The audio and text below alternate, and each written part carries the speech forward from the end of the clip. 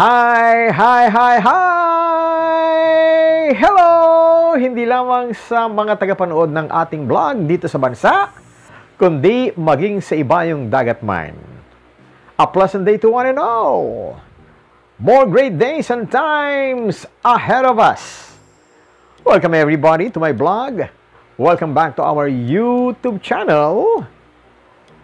Gusto niyo ba na ibahagi ko naman sa inyo ang kwento tungkol sa matayog at matagumpay na kasaysayan ng grupong The Platters? Ho? Narito at inyong sundan ng buong buo ang mga mahalagang tala tungkol sa kanilang musika na hindi madaling malimot ng sinuman dahil sa komental ito sa isip at sa puso ng mga tagahanga. Pero bago po yan, shoutout muna kay Tita Opelia Bernardo ng Tibagan. Tita, wag sana kayo magsasawa. Nabalik-balikang panoorin ang mga nauna nating vlog. Pati na ang vlog na ito. Ano ho? Shoutout muna din po kay Winter. Hello, Winter. At sa buong pamilya dyan sa Pasig, also to Tito Narsing, Tita Rosie, at ang buong Samonte family ng Banga First at Banga Second, dyan po sa bayan ng Plaridel. Well, narito na ang kwento tungkol sa kinasasabikan ninyong kasaysayan ng The Platters na tiyakong inyong maiibigan.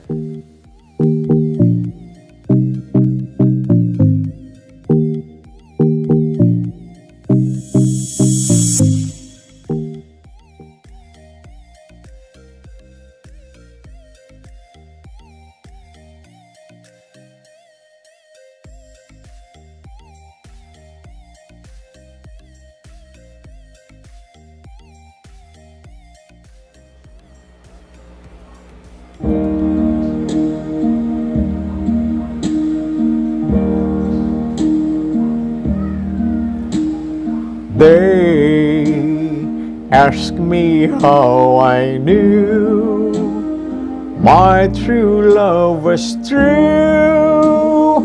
Oh, I of course replied, something here inside cannot be denied.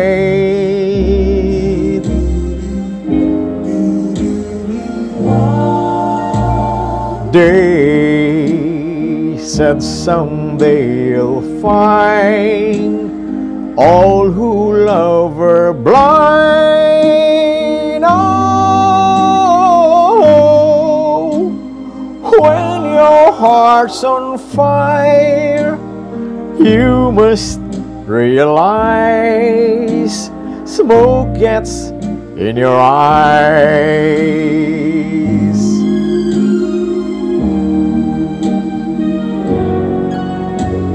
So I chaff them and I gaily laugh to think they could doubt my love. Yet till day my love has flown away. I am without my love. Now laughing friends deride, tears I cannot hide. Oh, so I smile and say, when the lovely flame dies, smoke gets in your eyes. Smoke gets in your eyes. Smoke gets in your eyes.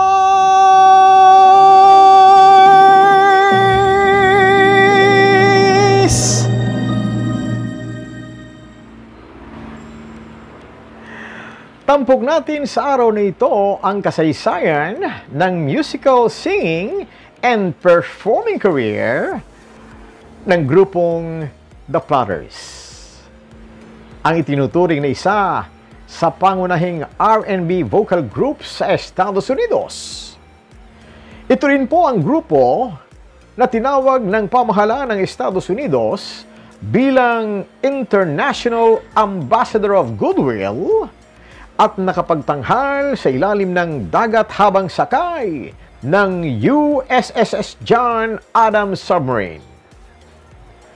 Nagsimulang magtanghal ang pangkat ng The Platters sa Los Angeles, California, USA noong dekada 50 na kinabibilangan ng mga orihinal na miyembro ng grupo. Ang mga ito ay sina Tony Williams, David Lynch, Alex Hodge, and Herb Ridge. Samantala noong 1954, kinuha ng grupo bilang kanilang producer-manager si Buck Ram at tinulungan siya nito na makakuha ng kontrata sa ilalim ng Mercury Records. Sa ilalim po ng pamamahala ni Ram, pinag-ibayo ng pangkat ng The Platters ang kanilang estilo sa mga pagtatanghal na higit na kinagiliwan ng maraming mga tagahanga. Kalagitnaan ng dekada 50, nang mapabilang sa grupo ang bagong miyembro na si Zola Taylor at Paul Roby, kapalit sa umalis na si Alex Hodge. 1955, nang i-release ng The Platters sa ilalim ng Mercury Records ang awiting Only You.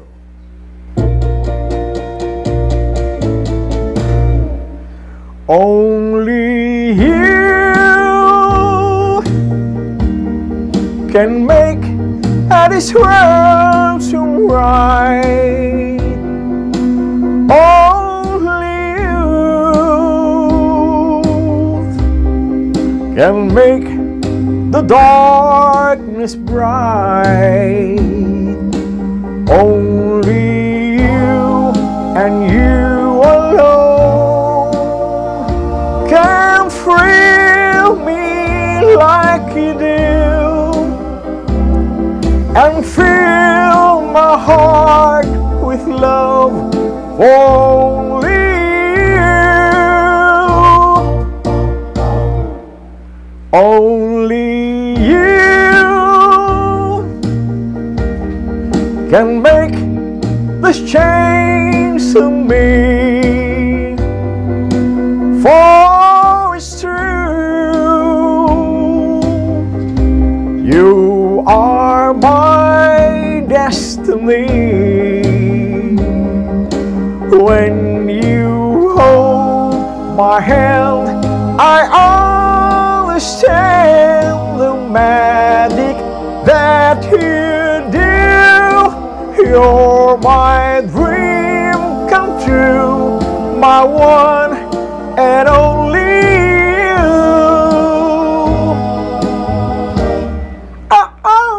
Only you can make all this change to me, for it's true, you are my destiny. When you hold my hand, I understand the magic that you do. You're my dream comes true, my one and only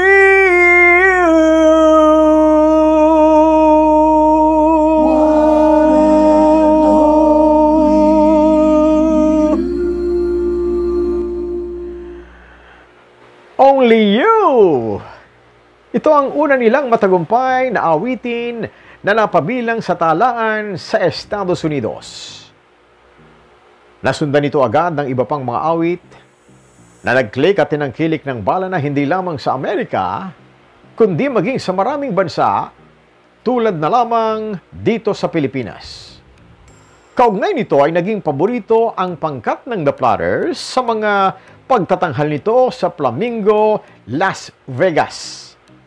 Naging in demand ang The Platters bilang guest sa mga sikat na programa noon, maging sa pelikula at sa mga stage shows tulad ng Rock Around the Clock. Nagtagumpay din at naitala sa unang pwesto sa pop and R&B chart sa Estados Unidos ang awitin nilang My Prayer na naunang pinasikat ng pangkat ng Ink Spot. Pumaimbulog din at nag-numero 1 sa talaan sa pop at R&B charts ang awit na Twilight Time noong 1958. Idagdag pa ang pagsikat din ng version nilang awiting Smoke Gets in Your Eyes na naitala sa unang pwesto. Ito ay unang sumikat na awit noong pang dekada 30. Ang iba pa sa mga pinasikat na awitin ng pangkat ng The Platters ay ang awitin tulad ng The Great Pretender, To Each His Own, at ang awiting If I Didn't Care. Ganon din po ang kanta na may pamagat na I'll Never Smile Again na naitala sa US pop charts. Bahagyang sumikat din ang awiting Harbor Lights na napabilang sa talaan sa Estados Unidos. Sa kanilang tagumpay ay iginawad sa mga orihinal na miyembro ng grupo ang natamo nilang parangal na Rock and Roll Hall of Fame noong Enero 17, 1990.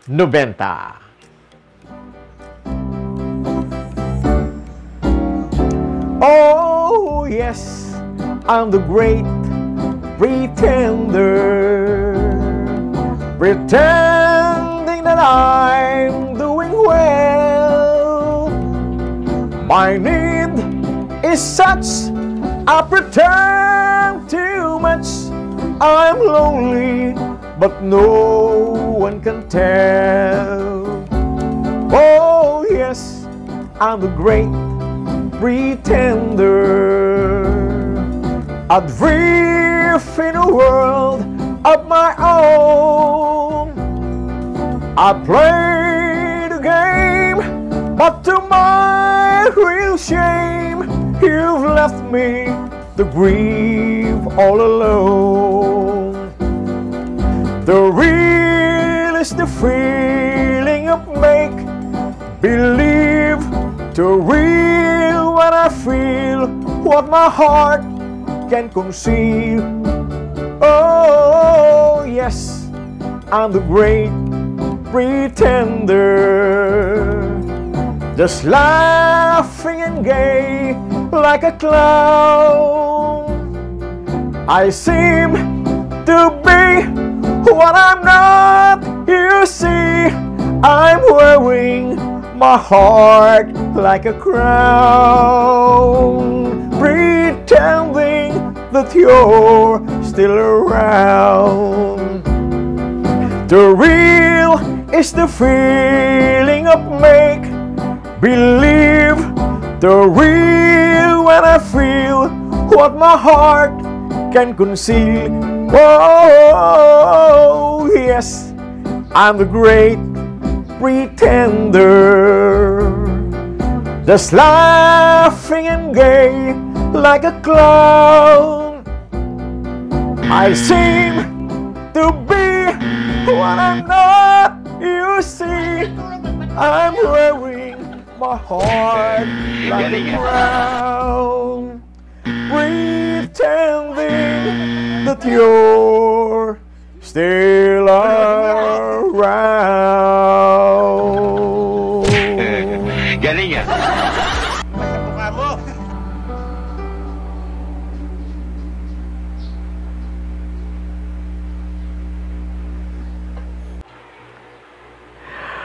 Paborito at naibigan niyo po tiyak ang inilahad kong maikling kwento tungkol sa grupong ito, ang pangkat ng The Platters. May mga isusunod pa ako na ganitong tipo o klase ng vlog na batid ko na inyo ding susubaybayan, panonoorin at pakikinggan. Sobrang thanks po sa lahat for your continued support to my simple but really informative video which is all about your every favorite singer all over the world. Shout out and thank you to Esther Caballero, Infantado ng Kapihan, San Rafael, Bulacan.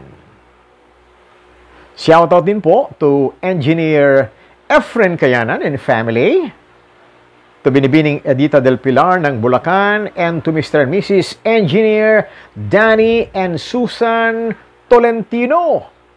Special mention sa hindi matutumbas ang pagtangkilik sa ating vlog ni Maring Mayet Simbulan ng Santa Barbara. Sa mga bago pa lang na nakapanood ng ganitong klase o tipo ng video, subscribe na! Baka gusto niyong i-like o i-share din naman po ito sa iba. Ang video ito ay nako, napakaraming salamat. Mas magaling po. Kaya bago po ako matapos, i-click at i-push din po muna ninyo ang maliit o bulilit na bell, clang clang, para maging up-to-date kayo sa mga susunod nating video. Until next time po, until our next hello, Larry Damian po is my name, and singing with video is my game! Hi, hi, hi, hi!